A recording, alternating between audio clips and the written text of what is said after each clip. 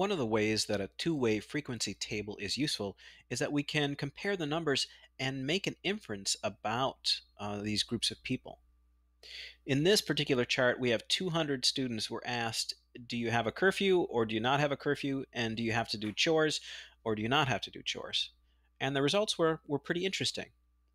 In this problem, we're going to examine those results by looking at percentages, so we get an idea of what percent of students, have a curfew or have chores or some other things here. Let's take a look at this. The first one says, what percentage of students have a curfew? So the have a curfew is the 63 and the 21 together. So we need to add those together to find out how many students have a curfew. 63 plus 21, that equals 84. Now, to get a percentage, we have to divide that by the total. So 84 divided by the total of 200 students. And then we have to multiply that by 100 to get the percentage. I'm just going to pull out my calculator to do that. So 84 divided by 200.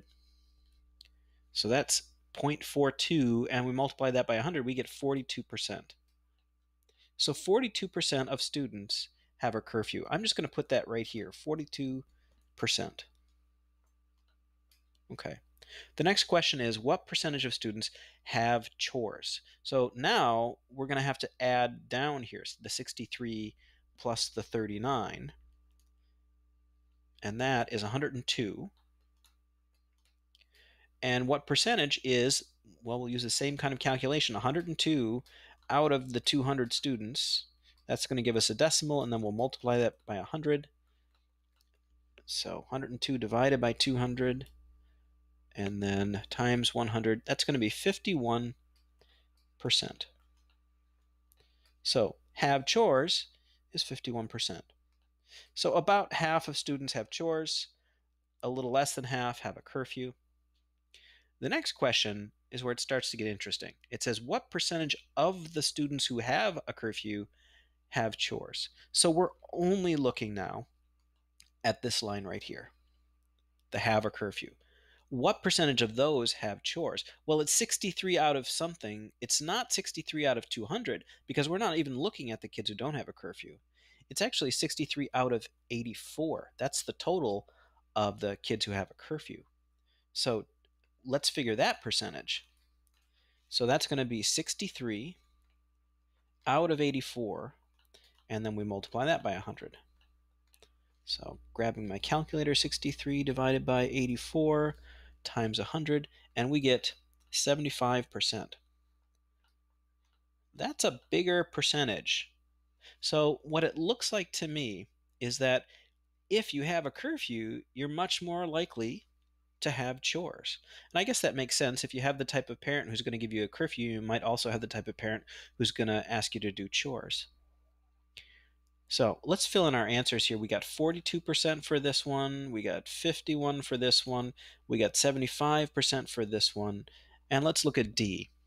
D says, is there evidence that students who have a curfew tend to have chores more often than average? And I say yes, because the percentage of students who have a curfew have chores at a rate of 75%. And that's higher than what we found in the population as a whole. The have chores was only 51% in the population as a whole. So let's see if we can find the right answer here. It's definitely going to be one of the yeses. That's what I'm saying. And it says yes, because the percentage found in part C, that's the 75, is much greater than the percentage found in part A. Well, part A just asks what percent have a curfew, so that's not really the comparison we're trying to make. The next one says yes, because the percentage found in part C is much greater than the percentage found in part B. Yeah, part C is the percent of students who have chores who have a curfew, and part B was just the percent of students of all of them who have chores. So that's what we're comparing. We're comparing the 75 to the 51, and the 75 is quite a bit greater. So I'm going to take the second answer here. So that is how to analyze the data in a two-way frequency table in order to make an inference.